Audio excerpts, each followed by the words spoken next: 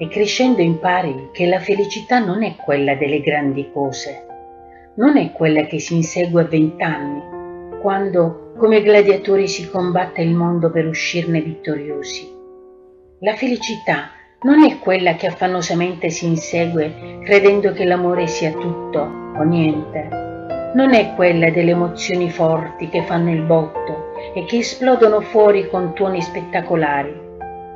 La felicità non è quella di grattacieli da scalare, di sfide da vincere mettendosi continuamente alla prova. Crescendo impari che la felicità è fatta di cose piccole, ma preziose.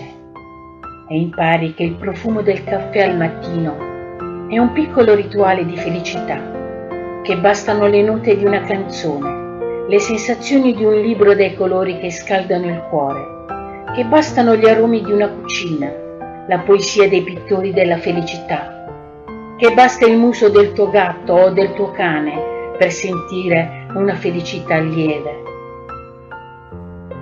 E impari che la felicità è fatta di emozioni in punta di piedi, di piccole esplosioni che in sordina allargano il cuore, che le stelle ti possono commuovere e il sole far brillare gli occhi.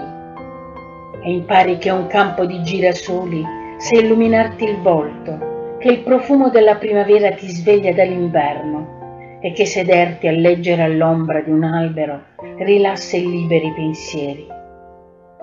E impari che l'amore è fatto di sensazioni delicate, di piccole scintille allo stomaco, di presenze vicine, anche se lontane, e impari che il tempo si dilata e che quei 5 minuti sono preziosi e lunghi più di tante ore. E impari che basta chiudere gli occhi, accendere i sensi, sfornellare in cucina, leggere una poesia, scrivere su un libro o guardare una foto per annullare il tempo e le distanze ed essere con chi ami. E impari che sentire una voce al telefono, ricevere un messaggio inaspettato, sono piccoli attimi felici. E impari ad avere nel cassetto e nel cuore sogni piccoli ma preziosi. E impari che tenere in braccio un bimbo è una deliziosa felicità. E impari che i regali più grandi sono quelli che parlano delle persone che ami. E impari che c'è felicità anche in quella urgenza di scrivere su un foglio i tuoi pensieri, che c'è qualcosa di amaramente felice anche nella malinconia.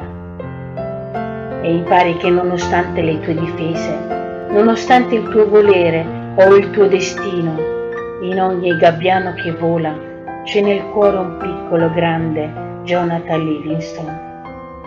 E impari quanto sia bella e grandiosa la semplicità.